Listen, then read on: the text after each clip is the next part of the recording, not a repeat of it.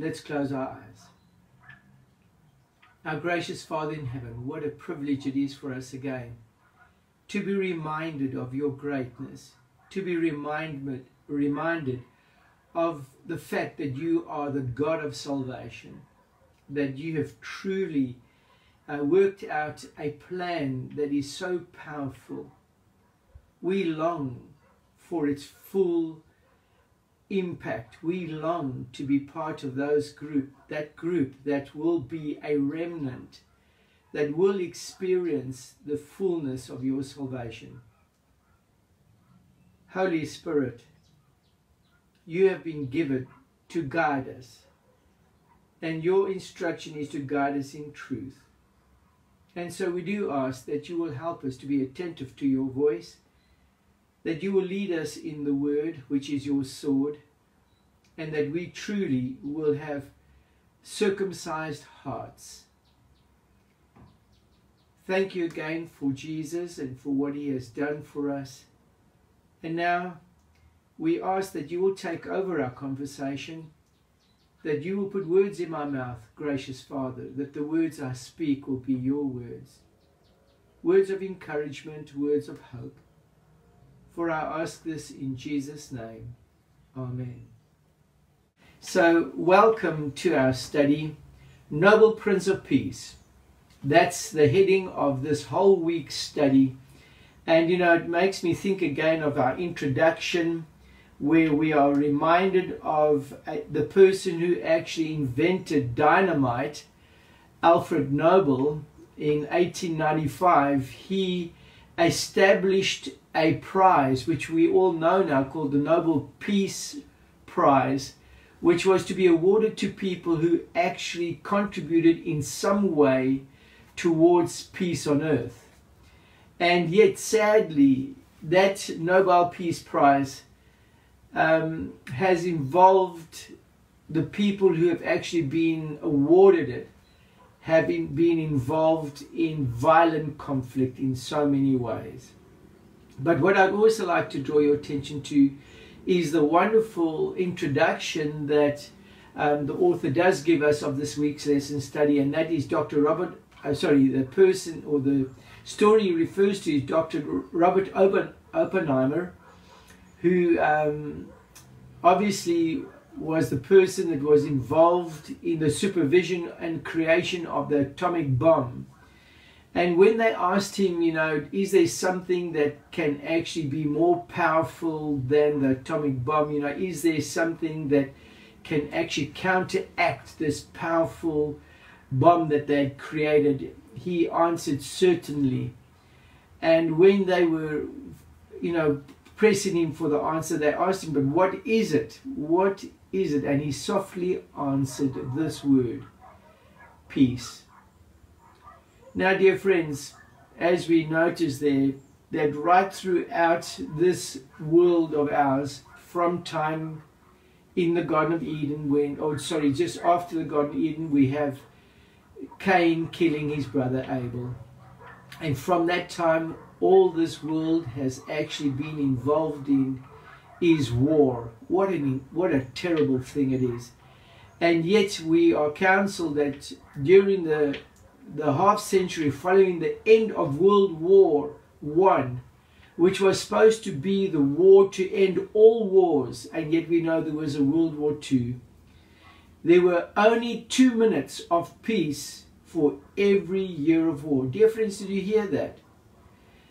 For the 50 years after World War I, which was supposed to be the war, as we read there, to have ended wars, out of the 50 years that followed the World War I, we only have 2 minutes of peace for every year of conflict that followed after that. Isn't that terrible? And so again, who will bring peace to this world? Who will be able to help us to experience eternal peace, everlasting peace? So when I look at mankind, I think it's, we have shown through the history of our world that we truly are not capable of peace.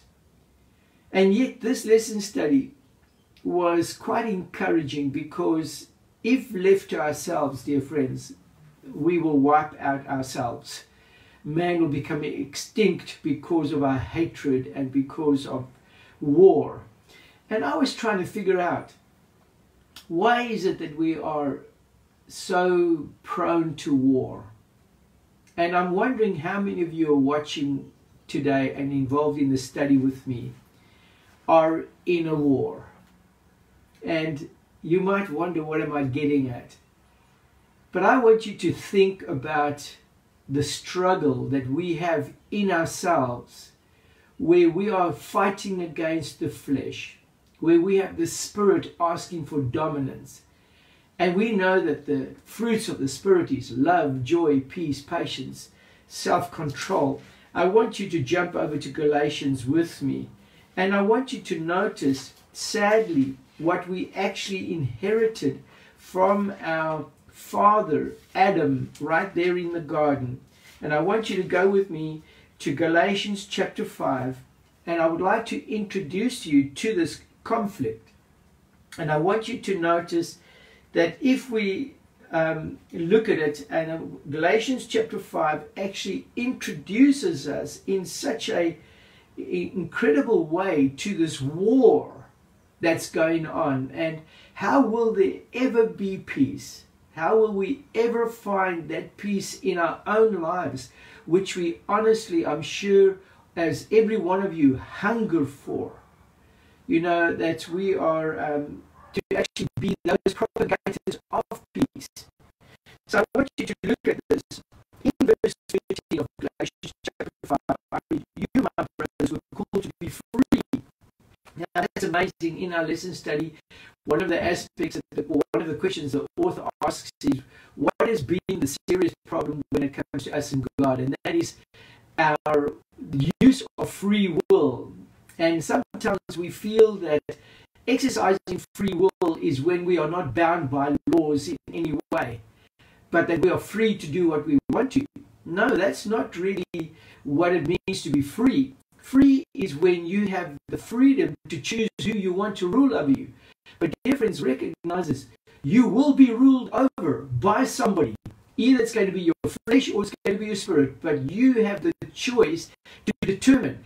Now, spirit obviously represents God, and we have the choice of allowing the God of creation to be the ruler of our lives, or we can allow flesh, which is the fruits of, the devil, to be the Lord over our lives. And I want you to notice something. People who don't even claim that there is a God or that there is a devil still are ruled by two kinds of passions, good passions or bad passions. That's really what it comes down to.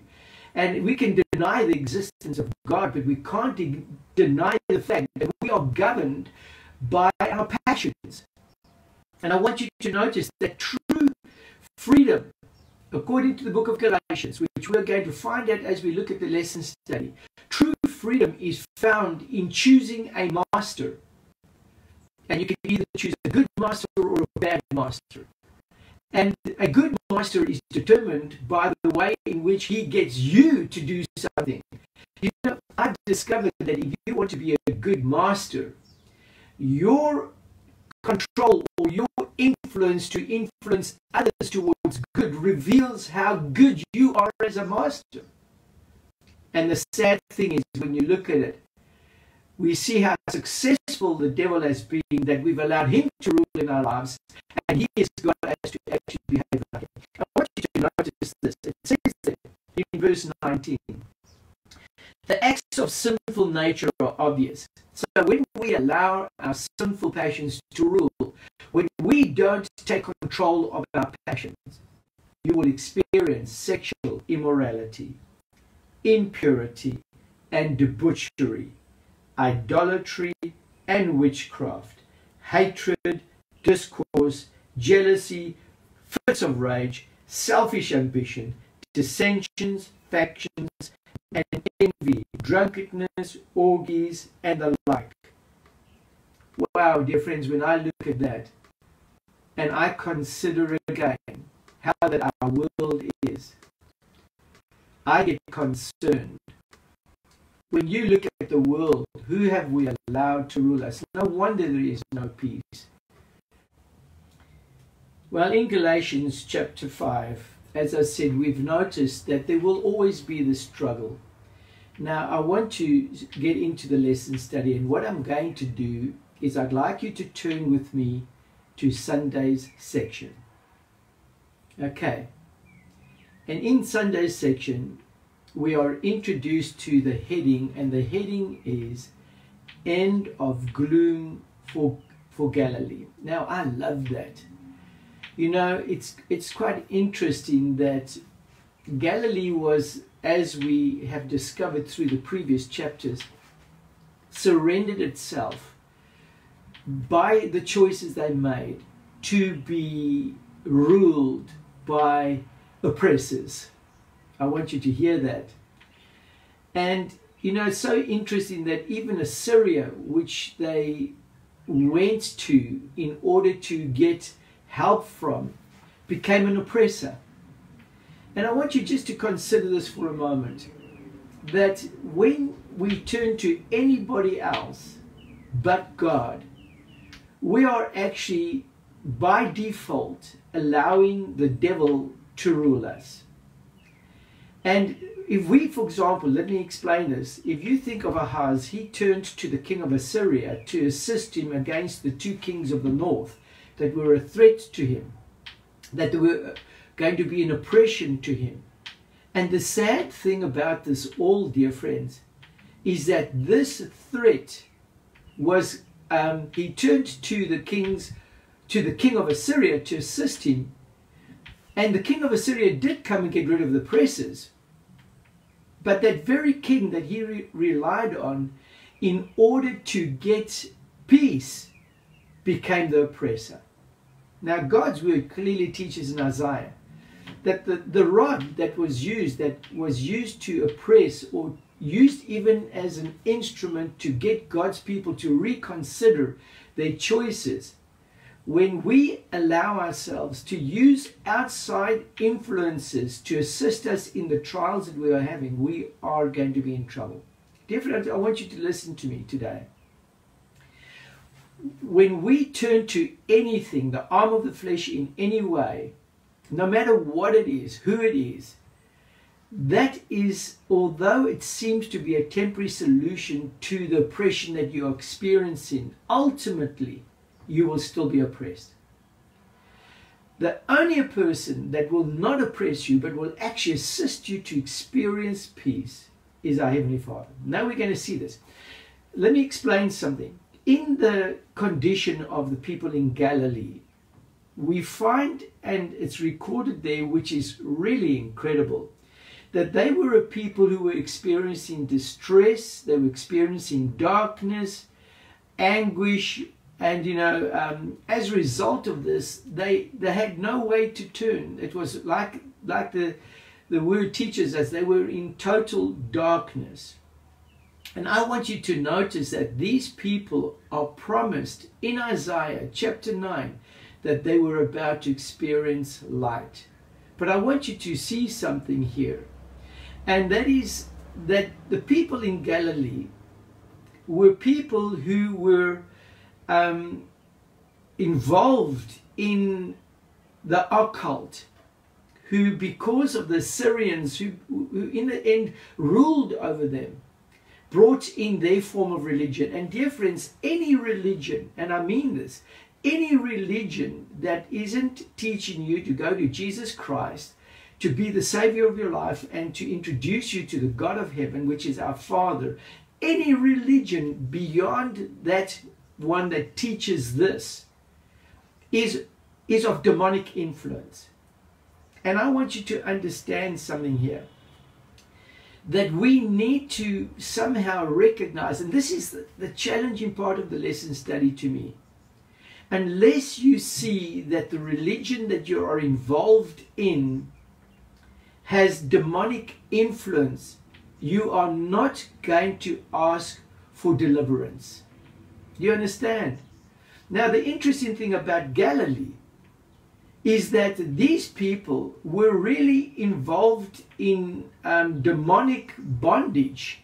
I mean, when you think of Christ, his message to them wasn't that just of telling them the word of God and what was going on in heaven, but he would in actual fact be confronted by people who were demonically possessed, people who had surrendered in some way to the flesh, whatever form. And dear friends, I want you to notice, people don't surrender to the devil voluntarily in this sense that they say, well, come and occupy, we know that you're going to be bad or terrible influence. They are sometimes thinking that the influence that they are turning to is actually going to help them. So I want you to notice something, and this is really incredible to me, because the author in Sunday's section makes a comment that the reason why Galilee was to experience this wonderful salvation and light was because of this. They were the first to be conquered by the devil, by Assyria. Do you understand? Listen to what I'm saying. So, dear friends, we have experienced that the devil has taken or has fought us, and we, because of our parents, find ourselves already under his rulership. This is incredibly encouraging to me, because as it says, the first to be conquered would be the first to see deliverance. Dear friends, isn't that wonderful? And what is it that will call us to require for deliverance? Is when we recognize that we are under a curse. Do you understand? When we recognize that the choices that we've made, not necessarily just the choices of Adam, but our own choices, have allowed us to experience the curse of those decisions. That when we realize that and we repent, we will then be the first to experience firsthand the light that God so willingly wants to give us. And the information is that he can deliver us from bondage. He can deliver us from the grips of Lucifer. So what I'm interested in is that the only force that is powerful enough to break this bewitching influence that the devil has over us is our Heavenly Father and the plan that he has implemented. And if we will just follow that plan, we will find power, wonderful power. And I want you to notice now, so let's get into this. We noticed here that it wasn't by accident, dear friends, that Jesus started his ministry there in Galilee. No, it was already predicted there in Isaiah chapter 9 that a light would come to Galilee, that those who were experiencing the occult rulership, that they would be the first one to actually hear the good news of Christ, that he had to share, that he had come to deliver those in bondage. Isn't that wonderful? Dear friends, if you are struggling with something in your life where you feel that you've been in bondage to something, isn't it wonderful to know that the good news is that Jesus has come to set you free? If you just make the choice, if you just go to Jesus and say to him, dear Jesus, I want to be set free from the bondage of sin, that he is powerful enough to actually do that. We have so many examples in his life experience where people were demonically possessed, and yet when he told the demons to leave that possessed body, they would scream and they would make noises, but they would get out because they had to listen. Isn't it wonderful to know that Jesus is still the El Shaddai, the God Almighty? So let's get to that. I want you to jump with me, and we're going to look at the wonderful influences. So we are now going into Monday's section, and I want you to notice a wonderful promise to us there. In Isaiah chapter 9, we are introduced to this beautiful promise. Won't you please go with me to verse 6 of Isaiah chapter 9. It says there, for to us a child is born, to us a son is given, and the government will be on his shoulders. Dear friends, I love the way we have this introduction to us. those of us who are crying for deliverance, to us a son will be given.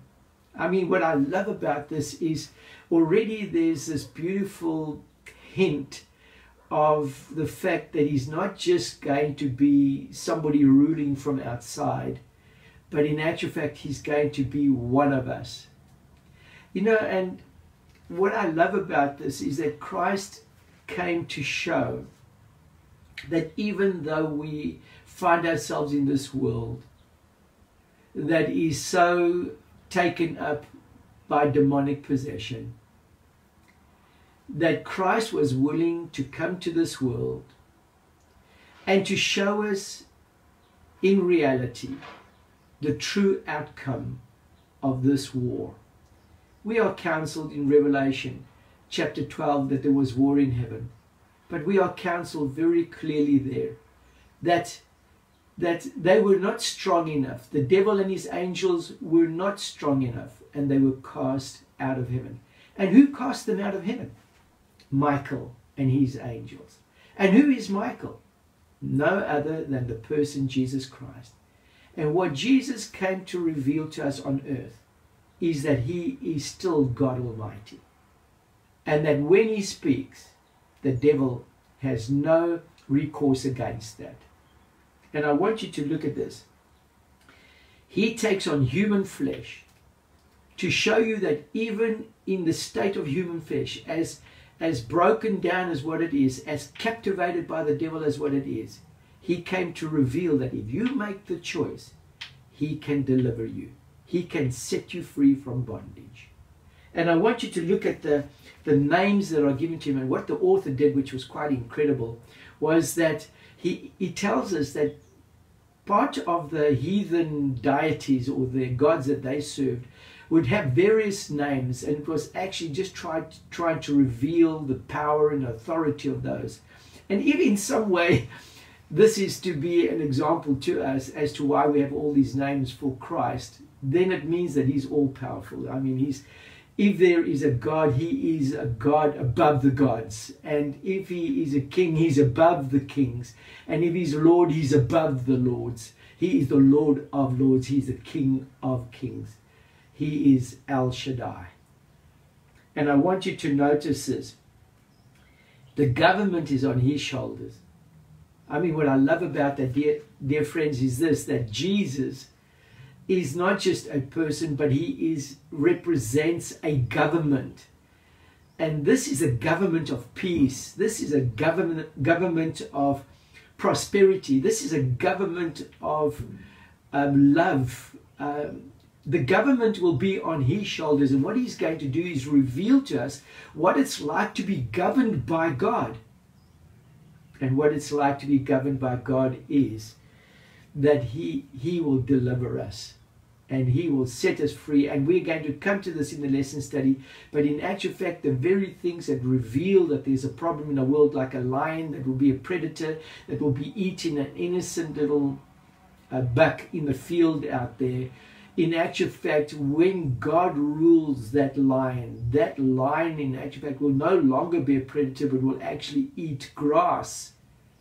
I mean, how strong is his governance that even a predator that used to just by nature devour other things would in actual fact become like a lamb, would eat grass like the ox. Dear friends, that's the kind of governance. I mean, I think in my life how that sometimes my sinful nature, which is like the lion, just is carnivorous in the way in which it is, but allowed to be under God's governance, will actually bring that lion of me to actually be timid and that of just eating grass. Isn't that incredible? You know what I want you to see, what I saw in this lesson study, that we are given so much hope here, that these sinful natures of ours can be defeated and that the Spirit of God can rule in us eternally. And I want you to know, so let's look at the names. Wonderful Counselor. I mean, just think of that. You know, we are told that when Jesus left that he was going to send us a counselor. And that is namely the Holy Spirit. and that he would guide us and instruct us in truth. I mean, in true knowledge. You know, dear friends, if you lack any wisdom in knowing how to behave or how to do something or whatever, that the Holy Spirit is that wonderful counselor. That in actual fact, he's going to not get you to be caught up in bondage, but by listening to him and by following his instruction, you're actually going to receive deliverance. I mean, isn't that wonderful counsel, wonderful news? Mighty God, that we've already touched on, the fact that he's El Shaddai, that there is no greater God than him, and that even the devils tremble at his voice. I mean, there was this question asked of Jesus after he calmed the storm. Who is this man that even that even nature, that even creation obeys his voice? Dear friends, and we're talking about things that are inanimate in a sense, that don't have any way of actually making a choice. That's what they do. I mean, if you think of the wave just rolls in all the time because that's what it was designed to do. And yet God says to the proud wave, so far and no further. It is God that still has this power over his creation. His creation does not rule him. He rules his creation, which is the things that the fact that he's mighty God. I mean, don't you like this information? I mean, just think of it. Everlasting Father. I mean, what I love about this is that we are introduced to the love of the Father, and that this love of the Father is everlasting. I can't help but think of one of the scriptures we had to go to, where in 2 Peter we read about the fact that the devil is like a roaring lion, and yet we also read there that that God is not going to allow or come until every person has received the opportunity of choosing to be set free, and that if they do appeal to him, he will set them free from bondage. You know, as 2 Peter says, that God takes no delight in the death of the wicked, that he longs for all to repent so that they can experience eternal life. And dear friends, I want you to listen to this. It's not to find yourself in bondage to a tyrant, but to find yourself in servitude to the King of the universe, who is love. I mean, that's a kind of rulership we should be longing for. I mean, and then we are introduced to this, the Prince of Peace. We are going to look at that in more as we go on, but these wonderful titles given to our God should encourage us that we can win this war that's going on, and that we can actually experience true peace. You know, when I think of Jesus, where he said the peace that he wants to give to us is not of this world. It's a peace that you can only experience when you surrender to him and allow him to be in control. That to me is what I see. Let's jump to Tuesday's section, the rod of God's anger. Now that was quite interesting to me, you know, that in Isaiah chapter 9 verse 4, we read about the fact, for as in the days of Midian defeat, you have shattered the yoke that burdens them. Now I want you to notice, remember that when Assyria went against the northern kingdoms, or the two kingdoms that were actually trying to get hold of Ahaz, although he used Assyria to get rid of the two northern kingdoms, that became the rod that God used in actual fact to get his own people to reconsider that this God of deliverance, which was Assyria, actually became the God of bondage, the God of oppression. And so I want you to notice there's a lot of things coming out here that this oppressor that initially was instrument in God's hand, remember Nebuchadnezzar was God's instrument, that this oppressor, that God would actually take away this Assyrian authority, he will destroy it and bring peace to his people again. Now we have to choose that, dear friends. You know what is so amazing? There are so many beautiful typologies that are coming out of here. First of all, you know, one of the thoughts that did come out was the fact that when we look at certain of these scriptures found or verses found in Isaiah 9, 10 and 11 and even 12. We are considering sometimes things that actually have value there but also point forward into the future. We're going to be coming to that more and more, but I want you to understand something, that here we have the Syrians, who actually in the end are the Babylonians, who come and take over and actually just take Judea captive. But that very instrument used in order to get God's people to be humbled, God actually removes that instrument that he used and he lifts up his people again. So there's this constant introduction that if God's people would turn back to him and allow him to be the government that rules, that they will truly experience peace from all the oppressors. So, dear friends, just think about this. If there are things in your life that you've turned to for somehow to bring you peace, but they're not bringing you peace, but oppression, that if you will just turn to God, he will allow you to experience true deliverance, true peace. Okay, so let's do something else now. I want you to go with me now and notice that one of the things that we experience with the whole Israelites and Judeans was the fact that once they allowed the devil to have a foothold, he made it a stronghold. I mean, do you remember that incident when Legion, which wasn't just one demonic influence in a person, but that it was an overpowering between 1,000 and up to 10,000 demons, or 5,000 demons that took occupation of a man? Can you imagine how many vices gripped him?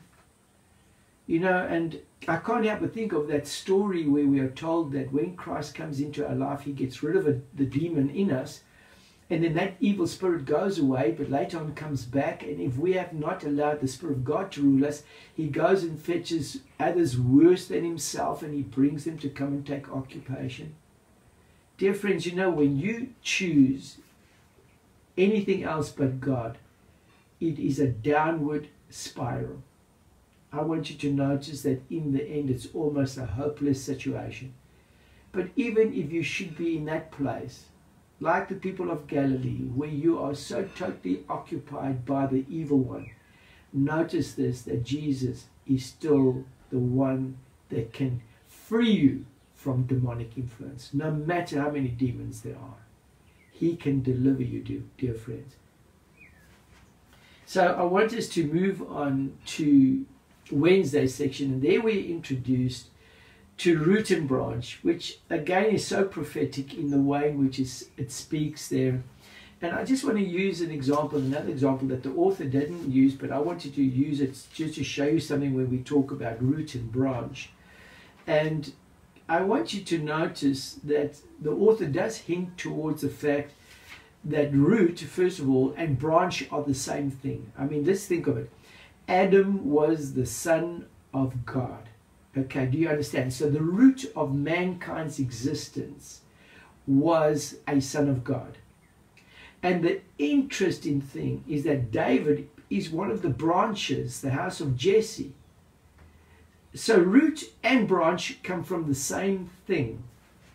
Do you understand? I want you just to figure this out. That when we talk about root and branch, we are actually talking about the same thing. Okay, so let me explain what I'm trying to say to you. I want you to go with me to Malachi chapter 4. Malachi chapter 4. Now I want you to notice something there.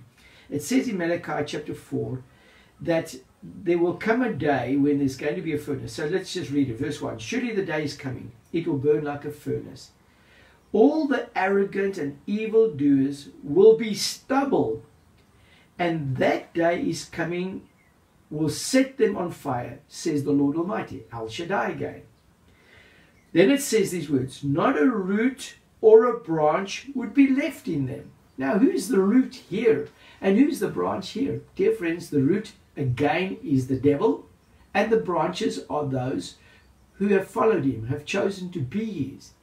So, the devil and his angels and all those who align themselves with him have this assured a prophecy that they are going to be destroyed. In actual fact, we are counseled that they will be like ash under the feet of the righteous. Okay, so root and branch here, very interestingly, points us towards the fact again of some person. Root was God. Adam was the offshoot from that root. He was the son of God.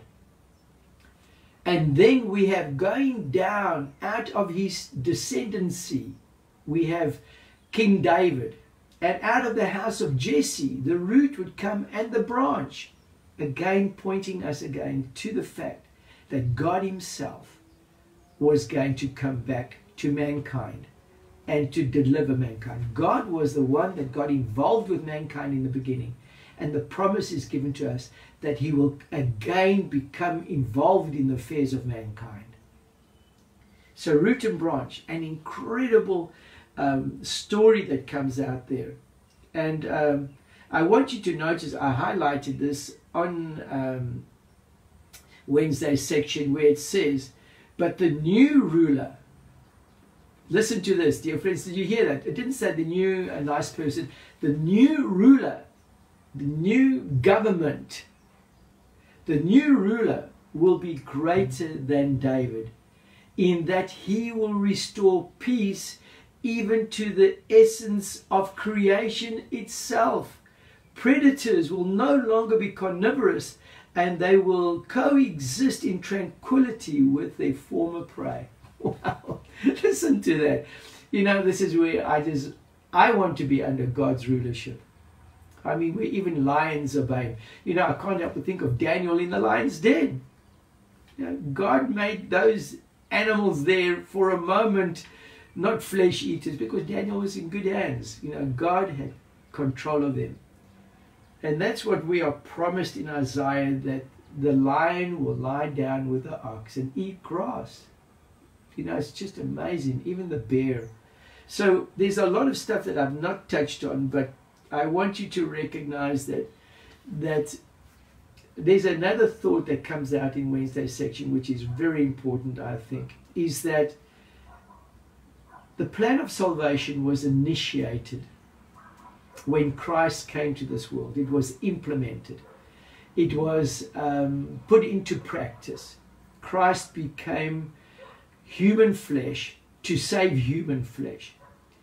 But what is so incredible about this is that although that was like the root of the experience, the branch of it still has to be seen, and we are the branches. And the fruit of that experience of Christ, the fruit of Christ becoming human on earth and actually going out to make war against the devil and to break his influence and to set the captives free, there has to be a fruit of this war. There has to be somehow a spoils of the war. And dear friends, the spoils of the war are you and I who have chosen Christ to rule over us. We are the spoils of that war, which means that he's going to come back. Once we've fought this war and we are victorious, he's coming back and he's going to give us our crowns of victory, and he's going to say, welcome to each one of us to the kingdom, his kingdom, where he will rule forever and ever, where we will be under his rulership and there will be peace forever and ever. I mean, there's so much we can talk about this. I was just thinking, how do we fit this all in? And then the last section, which is Thursday's section, which I do want to come to, it says there, you comfort me. You know, and what is introduced there is the Song of Moses and the Song of the Lamb, which is Isaiah chapter 12, where we read this wonderful almost song that Isaiah puts together, a song of praise. And dear friends, I think, I'm not going to get involved in this, but you can only sing this song, be part of those as we read there in Revelation chapter 15, where we will be singing the Song of Moses and the Lamb. And that the song we will be singing is praising God, that he is not only the God who introduced a plan of salvation, but that he is salvation. That if you go to him, you will experience perfect deliverance from evil. So dear friends, let's conclude. What I have gathered from all of this is that God was willing to take on himself human form so that he could show us that if we made the right choices like Christ, that if we chose his Father to be our Father, that we would have deliverance, that we would be able to choose to be righteous, and that we will be successful in becoming righteous. And when I just think of that, when I just think of the incredible plan, it is something that we need to contemplate more and more of. And I love the idea that this week's lesson study got me again to contemplate the works of God and how mighty are his works, how great it is for his deliverance. And I'm wanting to be one of his spoils. I'm wanting to be one of those